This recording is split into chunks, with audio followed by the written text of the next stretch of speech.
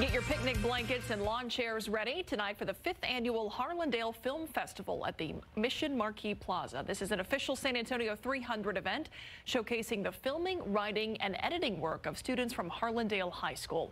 Sarah Acosta gives us a preview of some of that hard work.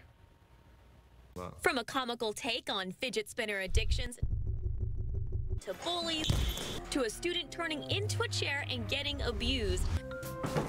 These are just some of the short films that students with Harlandale High School will feature tonight. A lot of times when people see student films, they're going to be like, I want to be bored to death. But these are really entertaining films.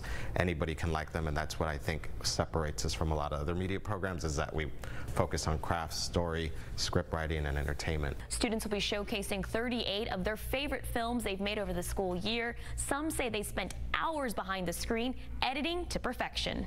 Senior Elizabeth Rio says when they debut the films, she isn't watching them. She is watching the reactions from the audience. It's really rewarding because I'm always watching the film when I'm editing it, so I get real tired of it all the time. But then seeing like people's fresh reactions to a film that I've made, it helps boost my want to make more films. Director of the program, Sam Lerma, says even if students don't go into the film industry as a career, this program prepares them for any job dealing with digital content. It's really important because if you look at any social media or any kind of web page, there's always a video attached to it. Somebody needs to create that content.